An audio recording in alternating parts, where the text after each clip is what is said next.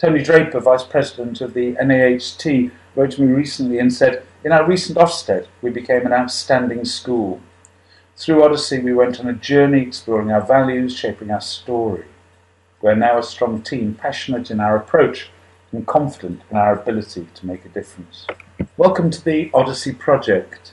And the purpose of the project is to raise levels of achievement for every child from early years to Key Stage 5 by creating greater levels of engagement and involvement in the classroom. This will happen when children start to exercise their choice to learn, which emerges when they find meaning and purpose in their learning in the classroom that they can apply in their wider world. This has nothing to do with the content of the national curriculum, which sadly has little place in the world of many children and no place in the world of some. It will emerge when classrooms move from a place of teaching to a place of learning, when teachers lead the child's learning through the 12 steps of the hero's journey, which create a new story of learning in the classroom.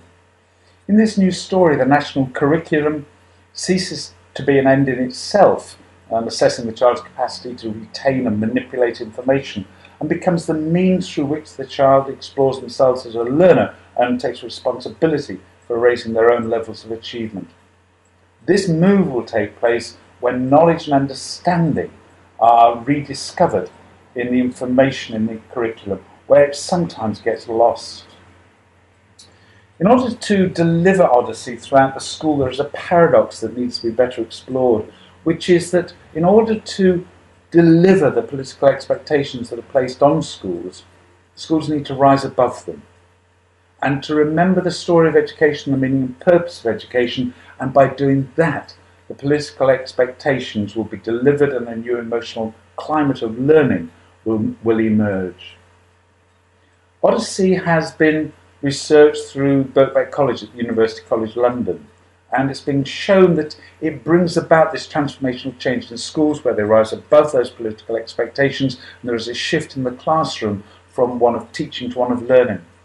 The research, which was done both through the primary and secondary sector, found that Odyssey led to greater levels of self-awareness, self-esteem, self-belief, the heart of action, that led to greater levels of motivation and empowerment as people became committed and united around a common shared sense of school meaning and purpose. This led to people feeling a great sense of being part of a group, which is crucial to our well-being, and had a significant impact on relationships that became stronger and more supportive. Odyssey Project creates change in the classroom and the whole school. In the classroom, Stacey Postle, a deputy head at school in Horridge, wrote, "The standard of learning and progress has gone wow." Tony Draper, Vice President of the NAHT, wrote to me recently and said, "In our recent Ofsted, we became an outstanding school. Through Odyssey, we went on a journey exploring our values, shaping our story. We're now a strong team, passionate in our approach and confident in our ability to make a difference."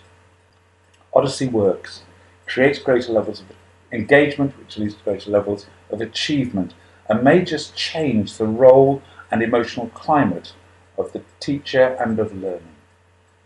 Many thanks, and if you'd like to be in touch and have a conversation about the project, then contact details are available on the homepage. Many thanks.